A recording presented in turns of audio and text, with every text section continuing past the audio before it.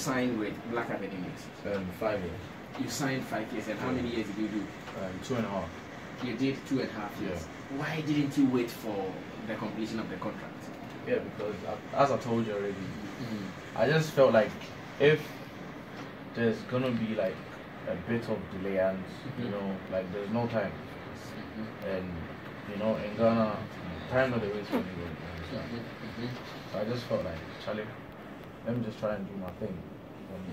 Some of the artists too, like they want to do their thing. So I was like, okay, cool. So I texted Black on my own. Everybody did on their own. I don't know how they said their own. Now, before you were signed, how many people were there, or you thought you were going to be signed alone onto the label? No. Okay. Before it was me. Like he signed me first. Oh, you were the first artist he signed. Yeah. See. Then after, Singlet. I don't know if you know him. Yeah, Singlet, the producer. And Wack. But I don't know what happened to Singlet, but he was like he couldn't join again. So it was left with me and Wack. Then later, I think Kobla or Sefa came. And Sefa came after. That was after later, a couple months later, I think he brought Osayo. Then he brought Mina Ricci. Then he brought Ronnie's everywhere. Yeah. He brought Ronnie's everywhere. And I mean, Ronnie turned me up. Sorry. I always get confused. I know. Ronnie turned me up. Okay. So you guys were having 7. Yes, sir. Before he brings on any artist, was he having discussions with you as the first artist he signed? Oh no, come on, he's a boss. Like, so before you know, we are signing a new artist. Yeah, he just puts in a group that like I'm bringing this guy, I'm bringing this guy. Alright, cool. See, I know that when artists sign such contract, record labels, they get something, maybe a car, a house, some amount of money. How much did Dahlin Gage get from the Black Avenue? I don't know if you talk down there. No, but were you giving money at all? No, I wasn't giving money. Were you giving a car? No. So what was in it for you before you signed? What did you sign to? Okay, like you see, as a like upcoming artist, and like you're really eager to like do what you want to do with the music. To me, when I like you, I like you. Understand? Like me, I'm not ungrateful. And some people be like, Charlie, what's up with my welfare or whatever? What's up with this? What's about me? It's about the music. Like I wanna take my music to the next level. I'm not thinking about you not giving me whatever. If like something like was if you want to sign me and you promise you want to push my music to the next level, yeah, I'm okay, because I believe when we both work and the music crosses everywhere, you're going to be getting like a lot of stuff more than what's in the label. Do you understand? So meaning when I'm with you, Sammy, and you're like, Charlie Gage, no, do this. I believe in whatever you say to me. You understand? So I don't really care about the money or car or what people think. But what was stated in your contract? Maybe was it stated in your contract that within 10 years we're going to shoot 10 videos for you, an album, 2 albums? What was stated? Okay, like the contract, I don't really want to talk about it. I know. But what were you promised? As in, like, yeah, like shooting the videos, like putting it out there, like, you know, like making you a star. Yeah. As you want to be. So within the 2.5 years that you were at Black Avenue Music, how many videos did you get?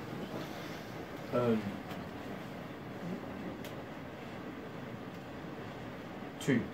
You got 2 videos. Yes, and the other one with Breezy, that's Campus. I'm in Campus. So it's like 2.5. So what means that every year you got 1. Yes. If we are doing the calculation per the years you spent there, every year you got 1 video. And the one with DJ Breezy, that is a simplistic. That was DJ Breezy featuring me and Medical. But I did everything. You did everything. Yeah, that's why I said 2.5. So 2.5 years, 2.5 videos. Oh really? I'm shocked that you guys never got any monetary or any substance like cars, because I thought Deep Black gave you guys enough. You know, there's no car, so there wasn't any car. no. And you guys were promised some warfare money. Did you get that one too? I don't want to talk about it. No, did you get it? No, maybe you got it. I didn't get it. Okay, we got it.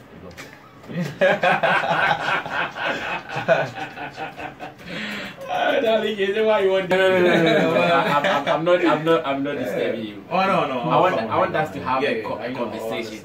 Would you sign on to a new label after your 2.5 years experience at Black Avenue Music, or you are done with labels? You want to be independent? You know, I'm human, so like if anybody feels like they want to work, and the contract is good. Besides, like, sorry. But the first contract you signed, it was good. But I mean, like now, that's what I'm saying.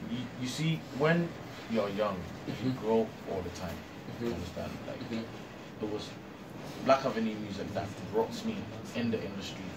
And you know the industry, like when you're not inside, you think it's just industry, but when you're inside, you would know the rules, you would know how to understand how it works. You understand?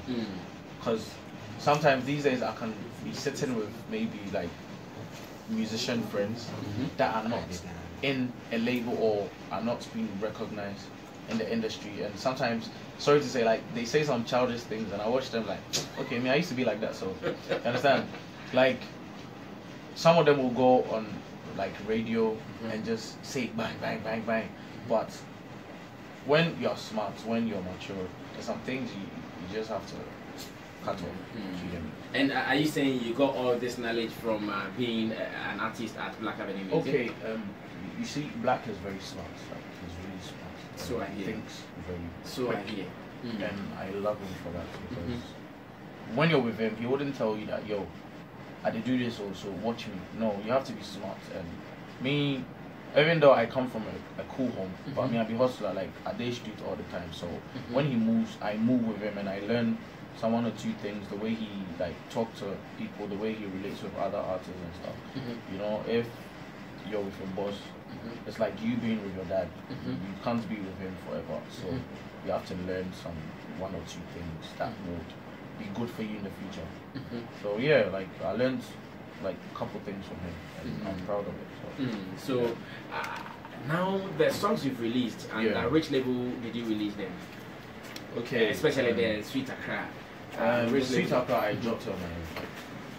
Not under any label. And you've not started your label as an independent artist yet? No, not yet. Would you do that? Yeah, maybe later. But now I'm just trying to build myself up and be on my own for now, and just build some strong.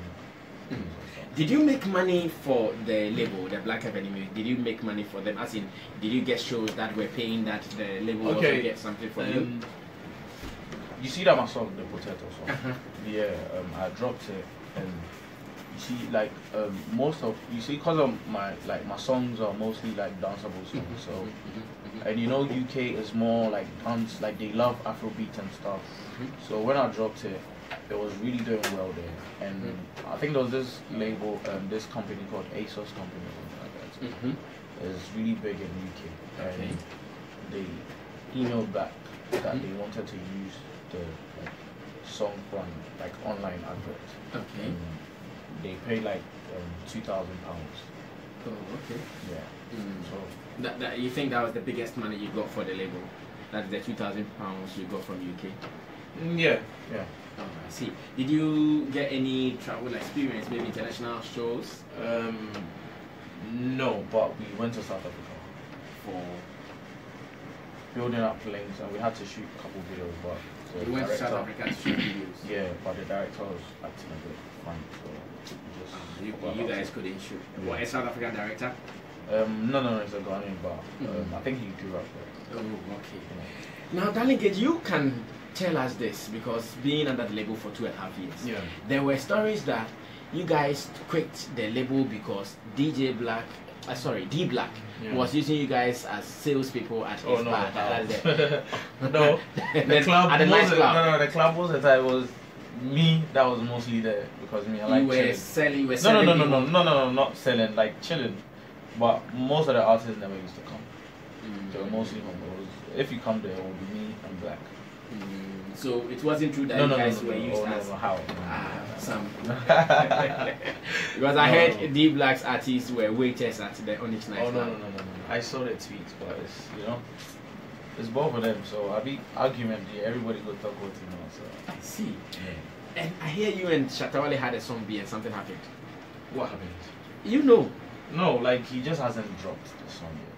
But we recorded it last year, and we had to meet him to get the song, but we couldn't meet him. Like he said he was somewhere or something like that. So since is the song under Black Avenue Music or your song? It's my song because I went there with my was manager. it at the time that you were under Black Avenue? Yes. So the song becomes theirs, I guess. Okay, yeah, but like the move was for me. Abi Shatta is my guy. Okay, I hear your former record label is sitting on the song. Oh, really? I don't know. If that's true, then cool, no problem. You would forget the song? Oh, come on. That song they record all the time. Maybe if Shatta feels like he will listen. No, it's not Shatta feeling like. Yeah, but you said that you heard. So yes, but your record label, it is not Shatta sitting on the song. Yes. Because now the song becomes their property. But the data is with Shatta. It's not with D Black. But it is their property. You were their artist when you went there. Maybe it was out of their influence. That is why Shatta. No. I knew Shatta before. Like me and him used to vibe. But you never recorded with him when you knew him. No. You only got a chance to record it with him whilst you were with Black. But the thing is, Black didn't know that I went to Shatta's place. He didn't know anything about it. At what point did he get to know? Oh, when we finished, and I posted a video on IG, and me and my manager dropped it in the group chat that we went to Shatta's place and recorded. And I was like, okay, cool. So he, I think my side of the video, like people were really like trending the video. So like he heard about it that, oh Charlie, I hear so you killed the song. So Black wanted to shoot the video, so we wanted to go and take the data from Shatta. But we were texting him and he wasn't around at that time. And you know, Shatta too has got a lot of things he's doing. You know, maybe he'll forget or something. So we just like brushed it off for a bit. But we I kept on texting him like, yo Charlie, like, what's up with the song? And he was like, oh Charlie, we'll drop and make it off here. So you are still waiting for Shatta's readiness. Then after that you can release the song, I guess. Yeah, but the data is with Shatta because I recorded it in his studio. So he has to mix and master the song. But the song is yours? No, it's his, and he featured me on it. It is Shatta's song and not yours? No. Okay. So then he determines the pace as to when he wants to release it. And again, is it also true that D Black only liked the girls on the label than the boys? That's why at the point you guys see. No. Rap, he loved everybody. And besides, it's your work that will. You know, when you're in a label, they're like the person when you song, they move faster or has an impact. Is going to get pushed more. Yeah, pushed more. So. Nina Richie, is she an artist, a singer or a model? She's an artist. Hey, my father, what do you want to say? Oh yeah, she's an artist. I think she's on the label, so she's an artist. So she has a song out yet? Yeah. Oh, okay. Was she a problem to the label when she came? Why did you have smiles and like cheeks like that? Why? She did be frowning.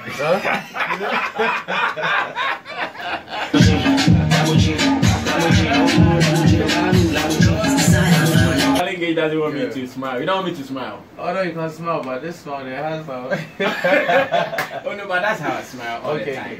If you watch my videos online, you know that when Sammy Flex is doing his presentation, he smiles alongside.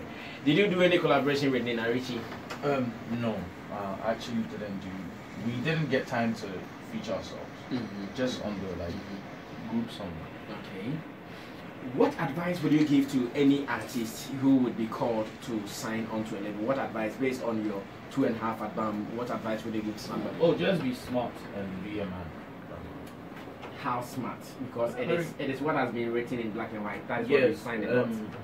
But you know, maybe the paper will say something else, and when you get inside to it will be different. So you just have to be a man, because sometimes artists may feel like they're scared to talk or scared to be like, oh, why didn't this thing happen? And you said this on the contract, you said this, but it's not happening. So you just have to You just have to be smart.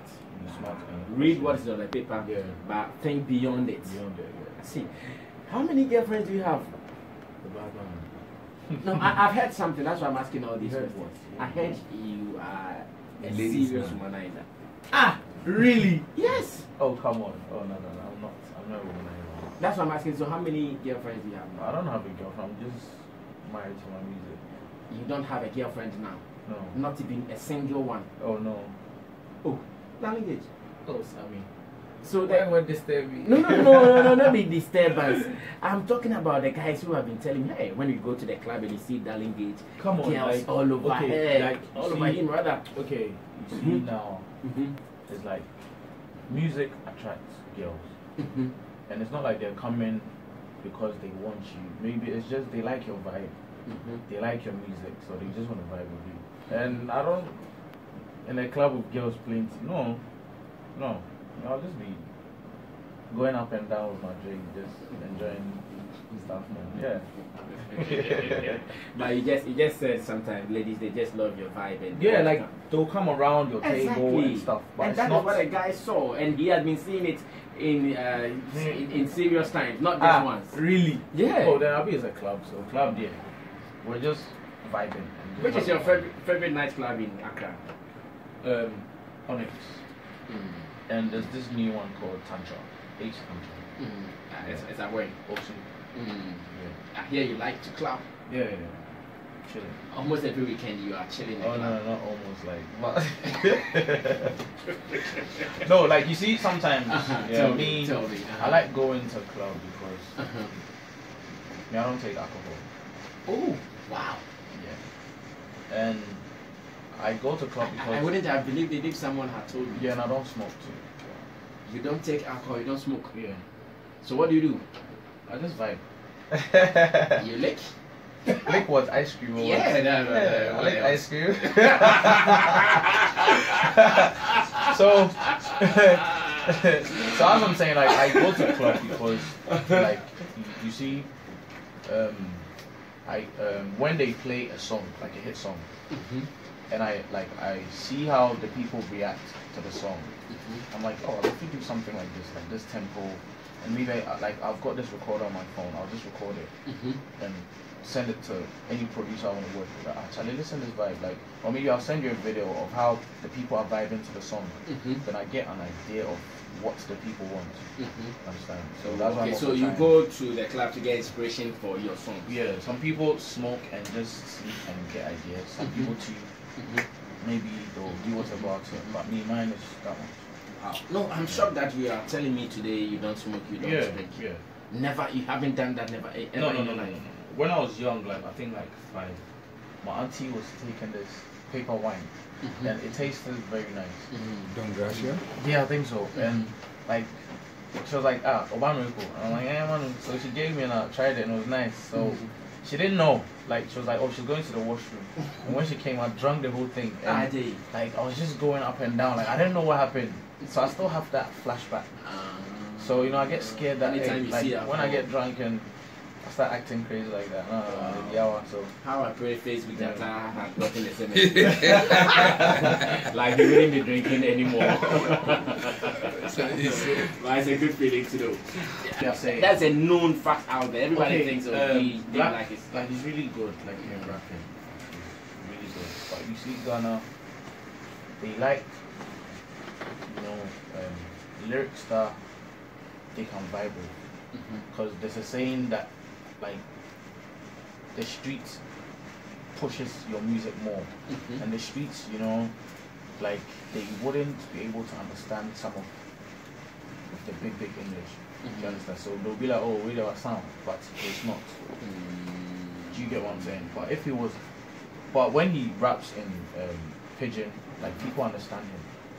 You understand? But when he came in the industry first, he came with that, like American swag before he dropped the Vera, and that's when they really accepted. So you think that it is because of his style of rap, that's why people are not understanding him? I wouldn't say his style of rap, but it's just I don't know. They just, you know, Ghanaians. If they tag you, oh, wait, what's that? That's it. There's nothing you. Do you understand? It's not like his crap. But do you understand? I do. Yeah, do you understand? I understand. Yeah, like when they tag you. No, you know, Sha. Anything they talk to Sha, so Yeah, you understand? Oh, yeah, we are Sha. But you've never seen her standing with somebody. But because somebody said that, it will be tagged like that forever. So I just feel like Your Sweet Accra song is a beautiful piece. thank you.